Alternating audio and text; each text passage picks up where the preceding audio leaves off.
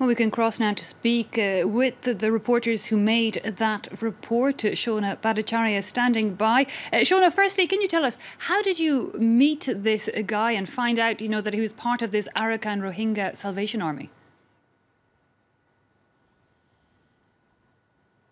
Well, if we met up with this source at all, it's thanks to Maisa Awad, our Arabic language journalist here at France 24, who carried out a very thorough investigation into this shadowy group. We met our source, who, by the way, his name in the report is not his real name. We took great lengths to protect his identity. He met with us in his home, where he spoke to us relatively freely, unless he thought, of course, that there were prying ears around that he didn't want to hear, or didn't want them to know that he was speaking with us. Now, you must remember that this is the first time that a member of the Arakan Rohingya Salvation Army is speaking to a television crew anywhere around the world, and it is dangerous for him. It was dangerous. It's still dangerous for us. And that's why, unfortunately, I cannot disclose too much information at this time.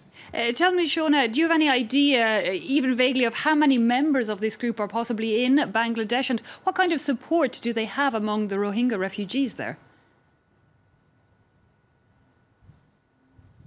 Well, according to our sources, you saw in that report, some 300 Rohingya people are being trained every day, spread out in camps here in the region.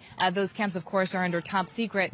We were not, again, able to go to one of those camps. Those trainings, though, last about 20 days overall. They include several phases, and they are said to be about 1,000 people. At least that's our source told us, that 1,000 people have been trained so far since the events in August. And according to our source, once again, those people were all sent back over the border to Burma now to continue fighting against, of course, the Burmese authorities and army there. We are also hearing reports about 150 foreign fighters. Again, this is all hearsay at this point.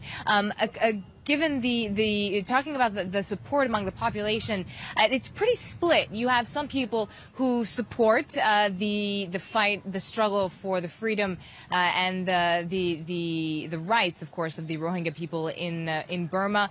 A lot of other people, however, are blaming ARSA. They're blaming them for this Burmese attack against them in the first place. They say that if ARSA had not attacked Burmese checkpoints on August 25th, that the army there would not have retaliated against the Burmese population, sending them fleeing. As you know, almost 450,000 Rohingya members are have now fled to neighboring Bangladesh. So it's a very mixed reviews here among the population of Rohingya refugees, whether to support ARSA or not. And finally, Shona, we did hear from one Bangladeshi official in your report, but can you give us a more global idea of the attitude of Bangladeshi authorities towards this group?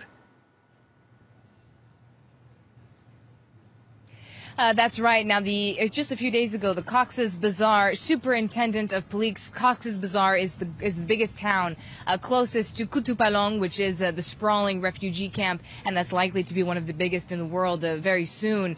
Now, the superintendent of police said that no member of ARSA is in Bangladesh.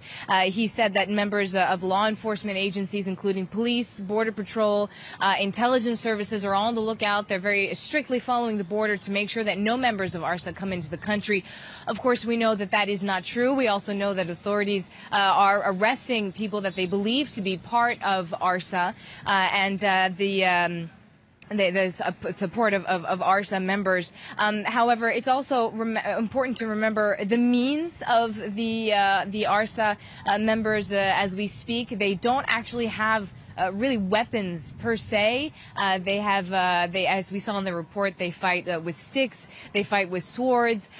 They also have guns, but they reportedly don't have ammunition. Guns that they stole from the army in Burma during that August 25th attack. And so their means are quite limited. And so it's really at this point, will the Bangladeshi authorities be able to squash the Rohingya army army, as they like to call themselves, before it really becomes something powerful enough to really hurt the population both in Burma and in Bangladesh.